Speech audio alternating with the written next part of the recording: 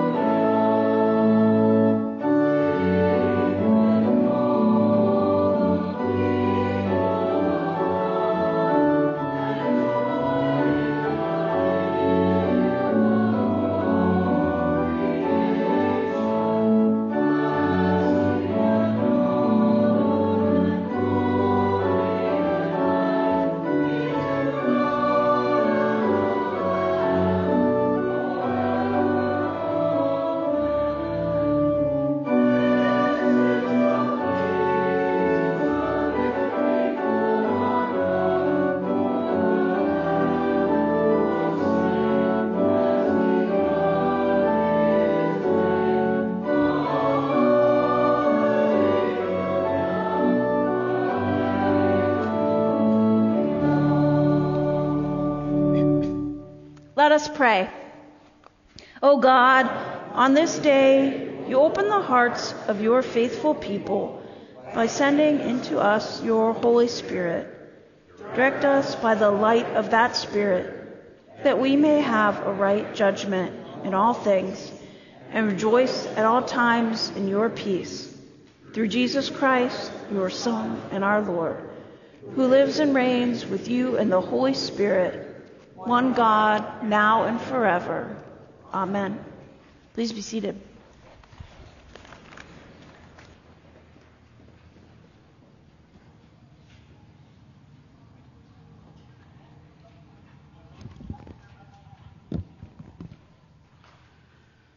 Okay, the first lesson is from Acts, the 2nd chapter.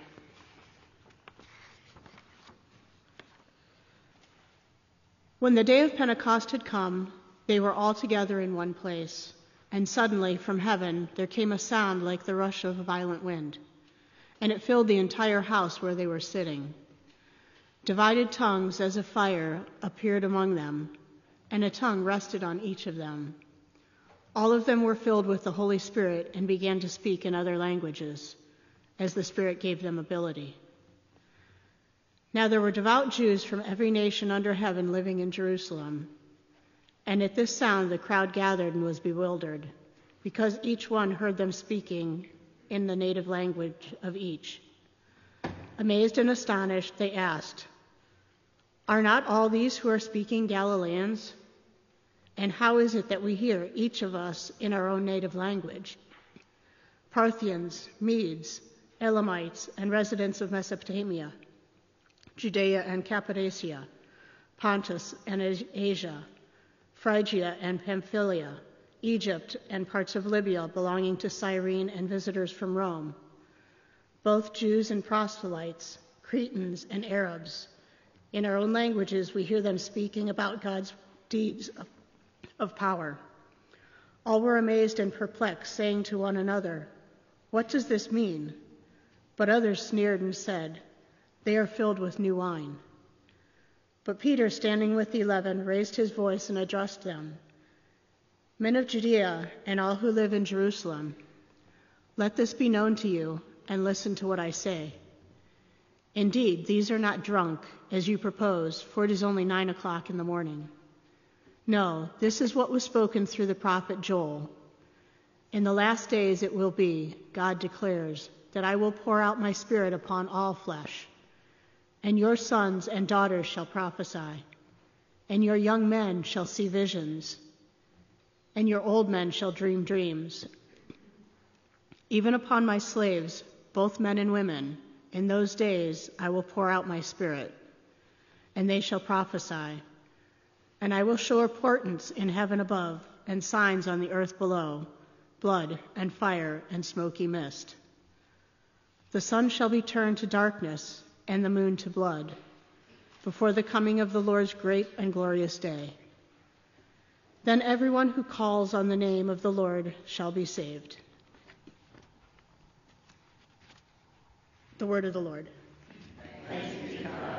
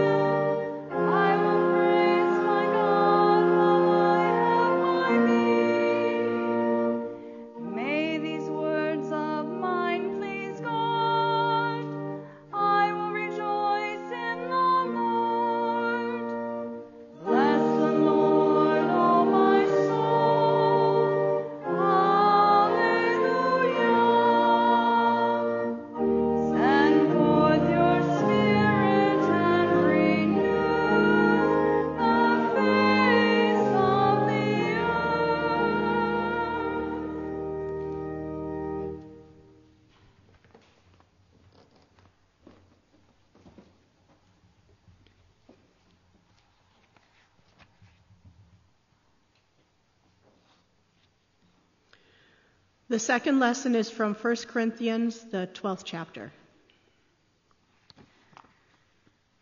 And no one can say Jesus is Lord except by the Holy Spirit. Now there are varieties of gifts, but the same Spirit. And there are varieties of services, but the same Lord. And there are varieties of activities, but it is the same God who activates all of them to everyone. To each is given the manifestation of the Holy Spirit for the common good.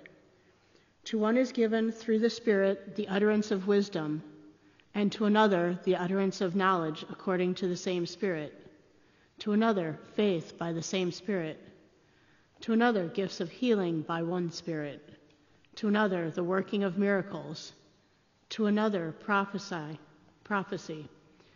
to another the discernment of spirits, to another various kinds of tongues, to another the interpretation of tongues. All these are activated by one and the same Spirit, who allots to each one individually just as the Spirit chooses. For just as the body is one and has many members, and all the members of the body, though many, are one body, so it is with Christ. For in the one Spirit we were baptized into one body, Jews or Greeks, slaves or free, and we were all made to drink of one Spirit. The word of the Lord. Thanks be to God. We still have time for a children's sermon. I know there aren't a lot of people, but anyone is welcome to come forward.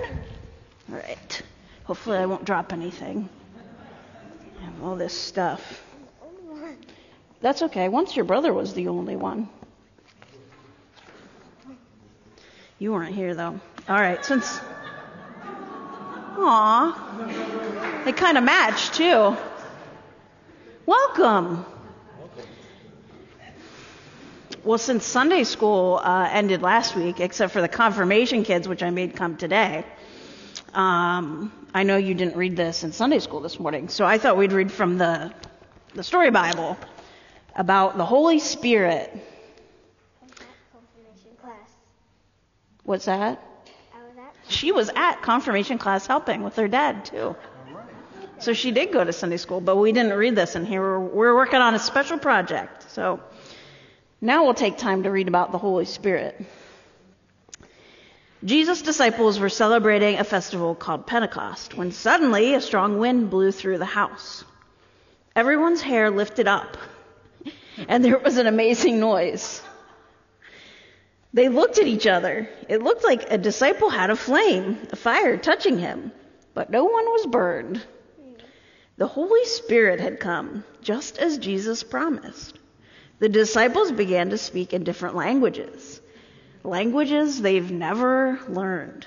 Stranger yet, they could understand each other. Peter stood up. I want to tell you about Jesus. He reminded everyone what Jesus had taught them. He told them how Jesus died and lives again. It's time for us to begin a new life with God's Spirit guiding us, Peter said. The disciples were excited to live differently, guided by God's Spirit.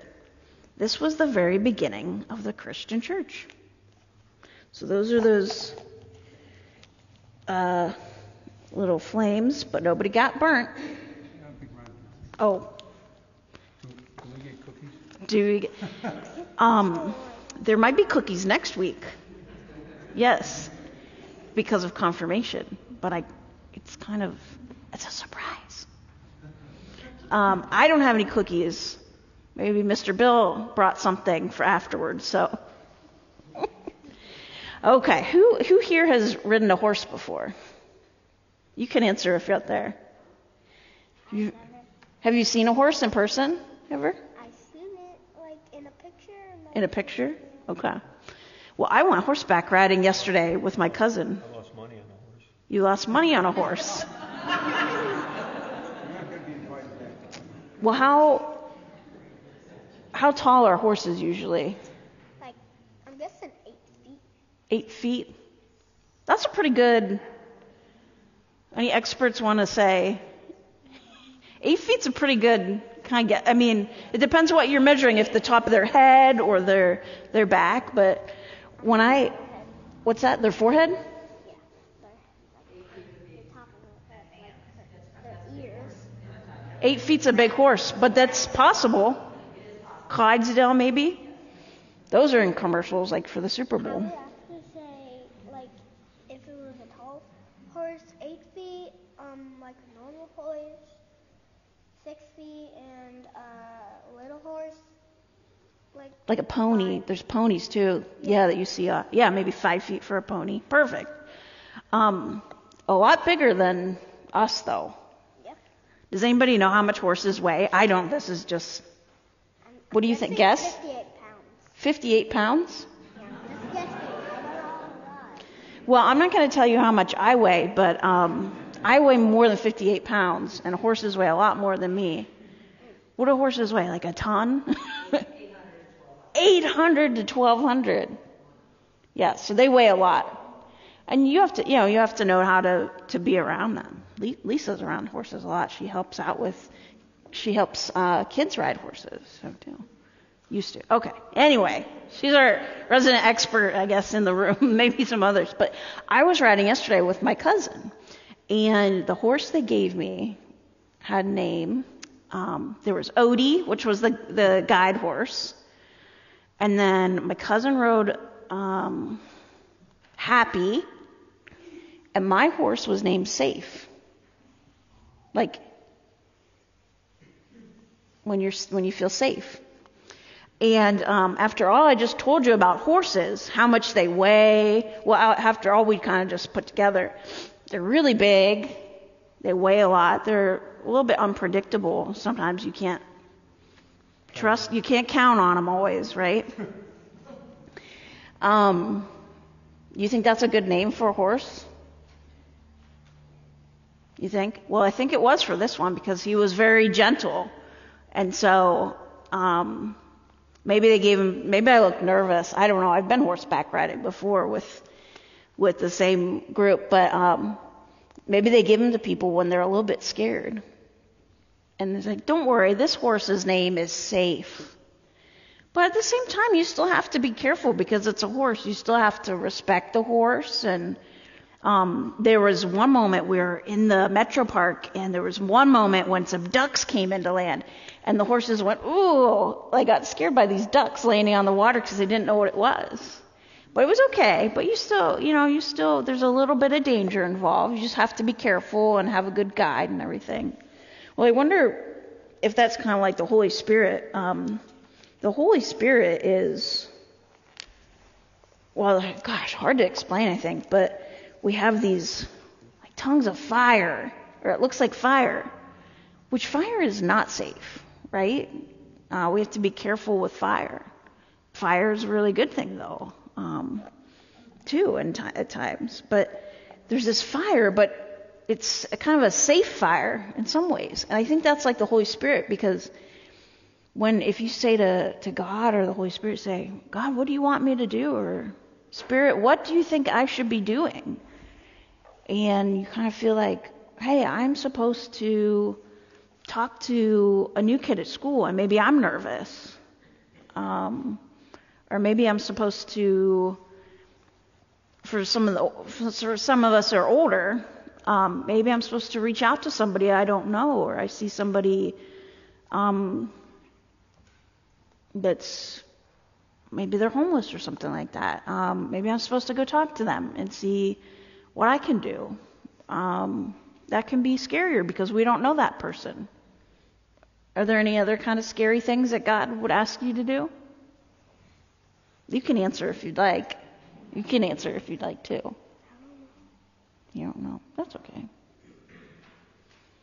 There's a lot of things. Well, I think I'm asking everybody here and the people that are kind of on a break for this Sunday, but the whole church, I'm asking them to do things that don't always feel safe. Maybe they're not how we've always done things, or maybe there are new things. And we've done some new things this year. Like we decorated that cross for Easter, and a lot of people said, I didn't know how that was going to work out, but it was real pretty. Thank you. Well, thank you, because you all did it. All right. We're gonna keep talking about the Holy Spirit in the sermon, so and you can keep thinking about it. That I do not have anything for you today.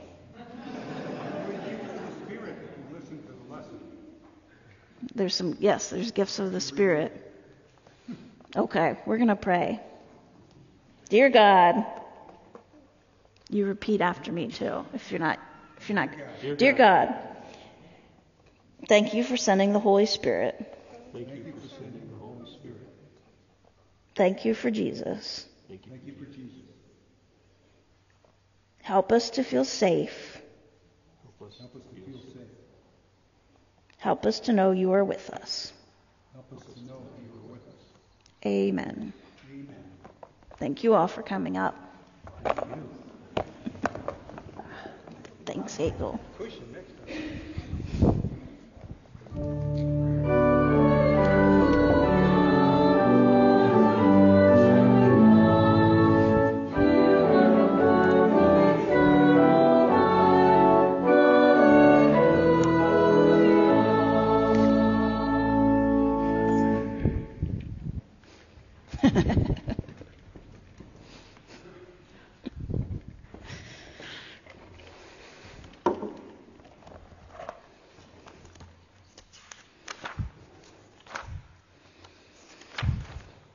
The Holy Gospel according to St. John, the 20th chapter.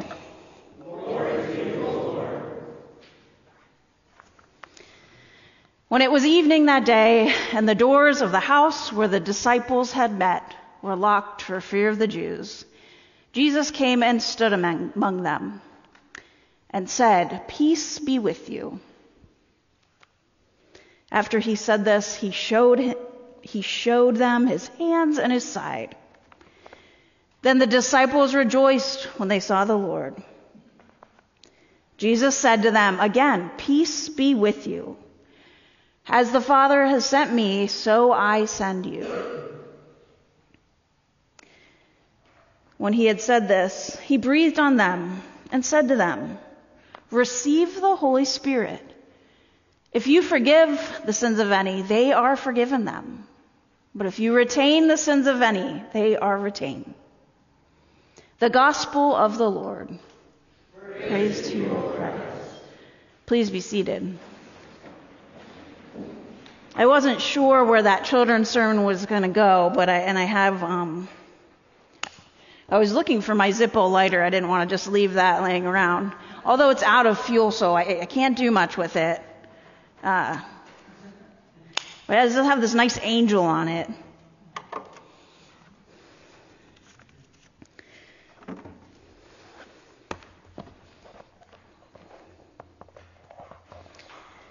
I want you to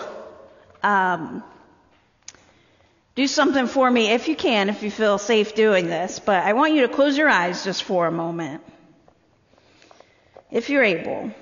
And I want you to imagine that it's the day after Pentecost.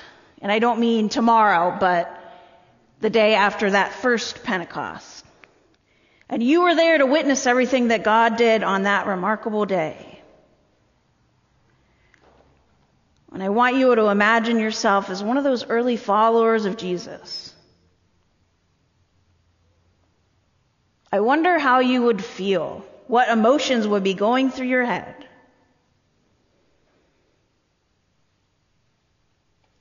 What do you need to feel reassured? Do you have any idea what this Holy Spirit is? What the Holy Spirit is capable of and how it will show up in your life and in the church?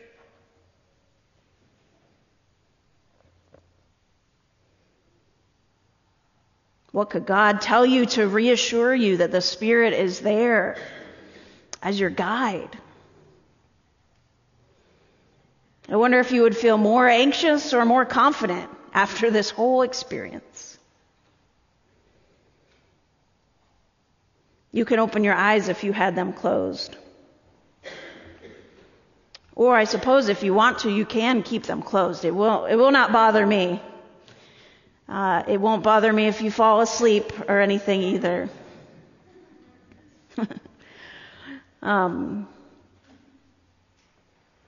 If having them closed made you feel tired and you know the person next to you, you could maybe lean your head on their shoulder. During seminary, we had worship almost every morning between classes. And sometimes I was tired after an 8 in the morning class, or even if I was just arriving at 10:15 for worship, I was sometimes tired. And sometimes I had the urge to just lay down in the pew or wherever. And, well, I couldn't really do that because not only did I have to get good grades and go through committees, the professors had to sign off on me before I graduated and everything to the bishop. So I thought I didn't really want to be that one that would just kind of lay down during the service. So I never did. But you all can do that if you want.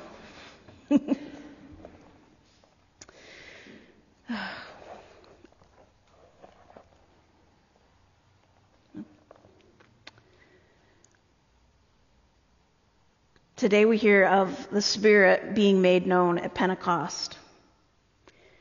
And in these verses from the book of Acts, we get an account of God sending God's Spirit.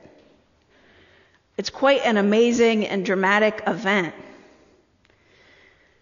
It begins with the disciples and everyone gathered, and there's wind and fire, and it's not subtle at all. What did that children's Bible say? I forget the exact phrase, but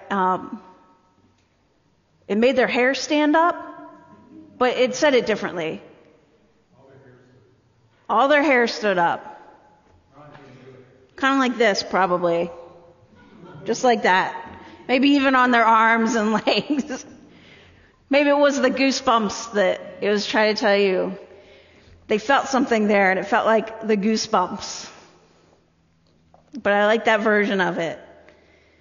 In Acts, we hear it's violent, it's powerful, it's a force not to be reckoned with. It doesn't feel very safe. And the wind filled the entire house. And there was no place in that house where you could escape from the Spirit. It filled every crack and crevice. In fact, it even filled the people gathered. And you could see it by those flames being represented on them. The people were filled with the Holy Spirit. And this Holy Spirit wasn't just for the disciples or those in the in crowd, it was for everyone. No one could escape its presence. And it had shown up during Pentecost, which means people had come from all over, and they had these different languages. There were friends and neighbors and strangers gathered together for the celebration, but also people from different communities, different tribes, countries, and even different religions. Regions is what I meant to say. There were people that could converse freely with each other, and there were those who couldn't communicate because there was a language barrier. But then the Spirit showed up. And it descended on each person gathered that day. And no one was left out from experiencing the Spirit. And so as the Spirit filled them, they could talk in these other languages, and they could understand it. And they could hear the good news of God that Peter started to describe to them. And their response was that they were amazed and astonished. But they were also disoriented and confused. Maybe some of them were annoyed or angry because that was not how they planned their little celebration to go. They definitely probably had an immediately difficult time to see this as an amazing and astonishing act of God. Yet, more confusion or other emotions at that time. And yet that's what Peter proclaims is happening. Peter declares that God is responsible. That Joel's prophecy is being fulfilled. And this is God's vision being proclaimed even wider and more inclusive than when Joel first spoke it. It's reaching everyone. God is crossing boundaries. God is rising above those things that might separate. God's bringing people together, regardless of age or sex or gender or education, occupation. ability and any of the ways in which human beings attempt to separate themselves and create systems of status and power and privilege. This is God sending God's Spirit for all to see, for all to experience. This Spirit, in its all-inclusive nature, shows up and uses a variety of languages to share the good news. And this, friends, is where the challenge resides. In this story, we get the model for how God brings a diverse creation together. Language doesn't separate them. Heritage doesn't separate them. Country of origin doesn't separate them.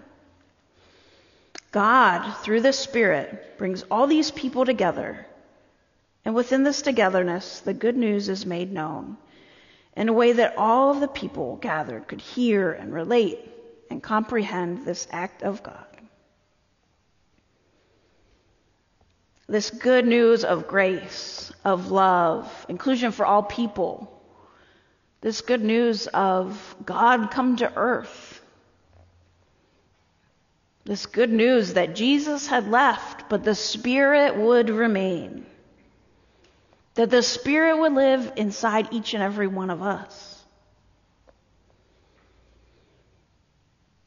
And so I wonder how we speak that good news today, in this time and place, so that people in this church and this community and even beyond can relate. How do we speak to people who have experiences that are different than us? How do we speak to people who don't see value in the church as it is today, or see some hypocrisy and sin and injustice within the church? How do we speak to people who don't see a need for church at all? How do we speak to people who don't know who God is or don't really care to find out?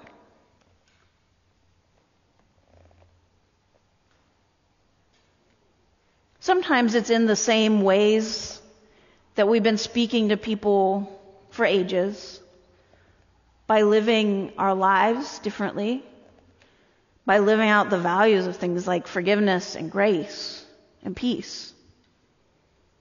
Sometimes it's in seeing God in other people, seeing the gifts in other people, and recognizing and naming them for others. Sometimes it's being open to the ways the Spirit shows up and open to things like change. The ways the Spirit comes and changes things and leaves nothing the same as it was. And realizing that that can be a good thing. Because when the Spirit shows up, the walls of division or disagreement, ways we separate ourselves can really crumble down.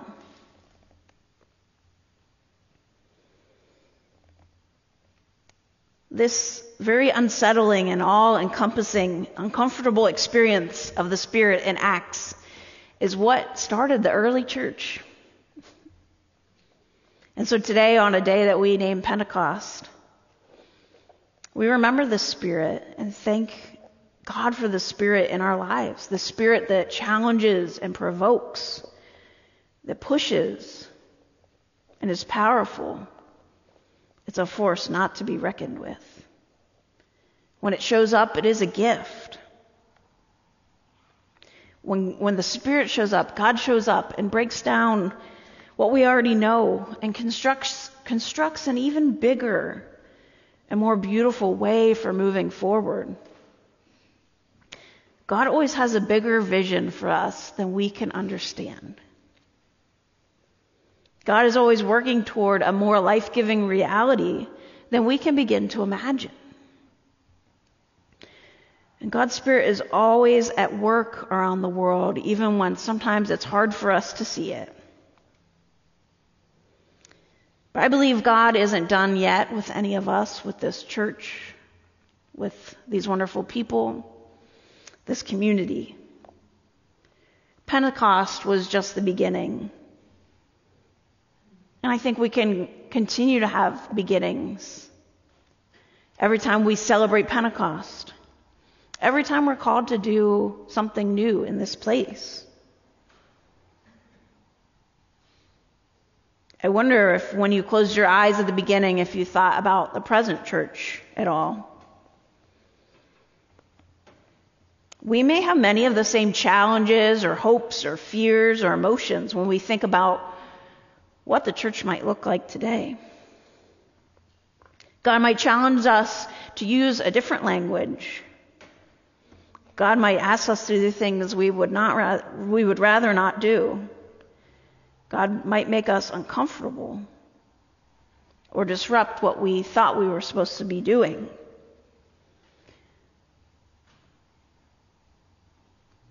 The Holy Spirit can be a little bit scary, but I now have this new image for the Spirit that I didn't have until yesterday. This image of being safe, this horse, safe. Even in the midst of what we perceive as challenges, God is still at work. God's Spirit not only challenges us, but gives us courage and empowers us to follow where God takes us. And so that is our good news for today. That we may be amazed and astonished, feel safe and empowered by the God who shows up for us, and the God who is with us wherever we may go. Amen.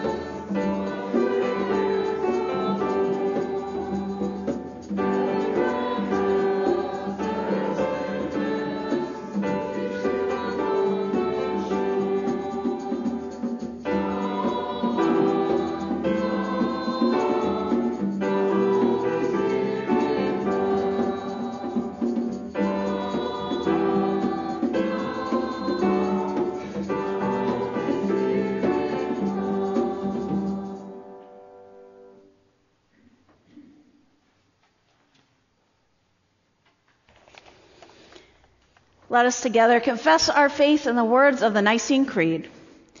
We believe in one God, the Father, the Almighty, maker of heaven and earth, of all that is seen and unseen. We believe in one Lord, Jesus Christ, the only Son of God, eternally begotten of the Father, God from God, light from light, true God from true God, not made, one being with the Father, through whom all things were made. For us and for our salvation, down from heaven, was incarnate of the Holy Spirit and the Virgin Mary, and became truly human. For our sake he was crucified under Pontius Pilate. He suffered death and was buried. On the third day he rose again, in accordance with the Scriptures, into heaven, and is seated at the right hand of God. Come again in glory to judge the living and the dead, and his kingdom will have no end. We believe in the Holy Spirit, the giver of life, who proceeds from the Father and the Son, who with the Father and the Son is worshipped and glorified, who has spoken through the prophets. We believe in one holy Catholic and Apostolic Church. We acknowledge one baptism for the forgiveness of sins. We look for the resurrection of the dead and the life of the world to come. Amen. United in the hope and joy of the resurrection, let us pray for the church, the world, and all in need.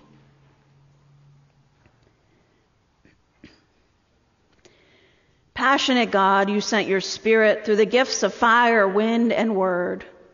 As you equip the disciples for their work, equip us to bring the good news to all those who long for you. Hear us, O God. Your mercy is great.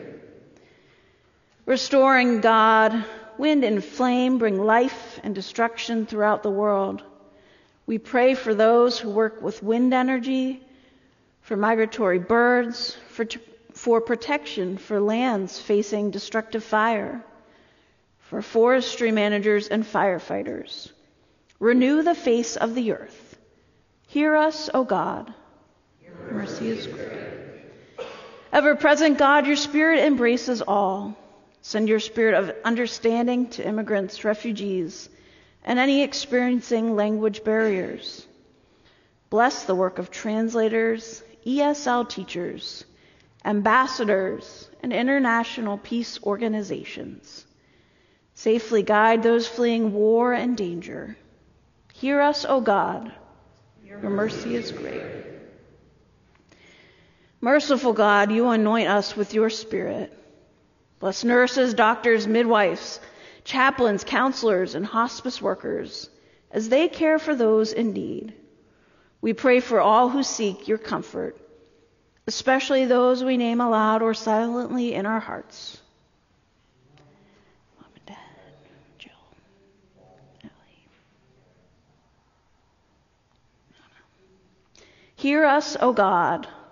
Your mercy is great. Generous God, you impart a variety of gifts. Set aflame the desire to learn from one another, especially those who differ from us. Make your presence known through missionaries, peace workers, and through the outreach ministries of our synod and community. Hear us, O God. Your mercy is great. Life-giving God, we give thanks for those who have died to new life in you. As we observe Memorial Day, we remember those who died in military service. Comfort all who mourn, and usher in a world where war is no more. Hear us, O God. Your mercy is great. Rejoicing in the victory of Christ's resurrection, we lift our prayers and praise to you, Almighty and eternal God, through Jesus Christ, our risen Lord. Amen. The peace of the Lord be with you always. Please share a sign of the peace with someone around you.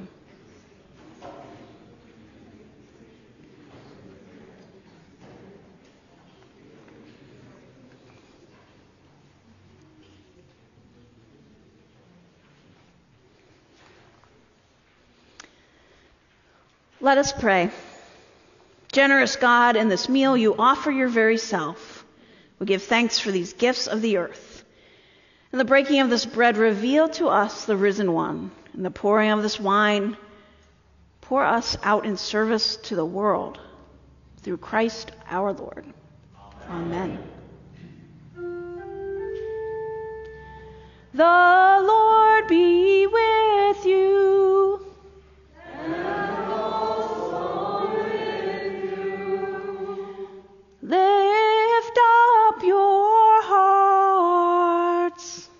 We lift them to the Lord. Let us give thanks to the Lord our God. It is right to give our thanks and praise.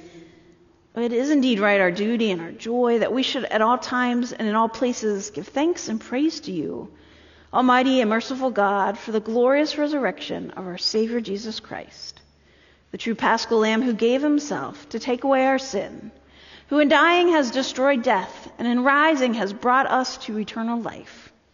And so with Mary Magdalene and Peter and all the witnesses of the resurrection, with earth and sea and all their creatures, and with angels and archangels, cherubim and seraphim, we praise your name and join their unending hymn.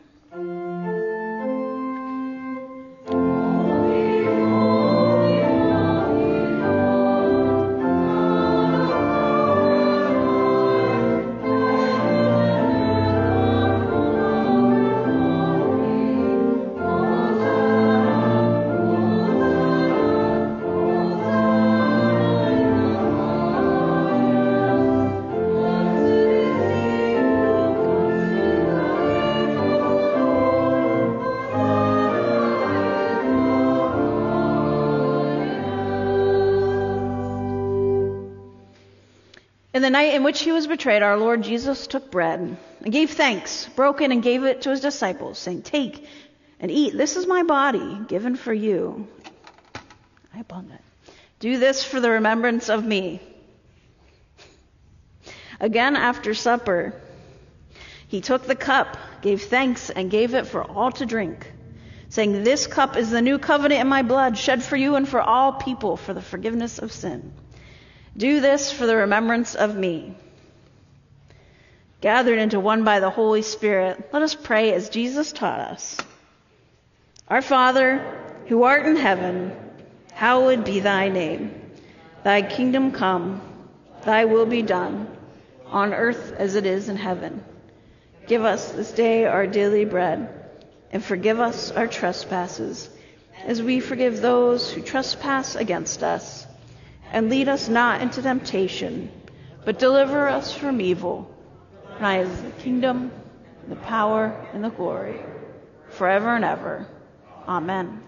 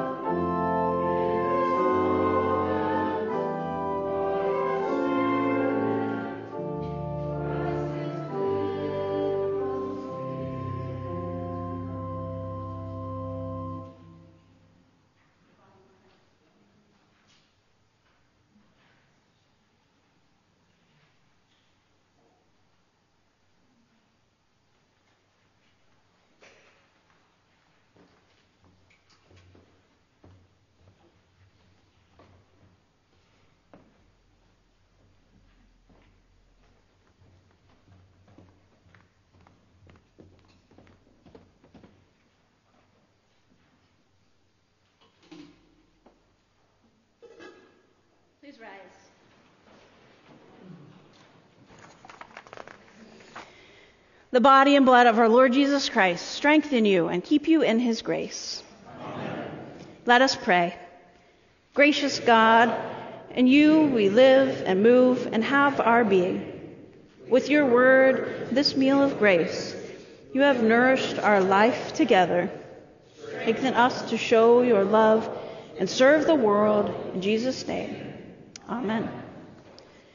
The God of all who raised Jesus from the dead, bless you by the power of the Holy Spirit to live in the new creation.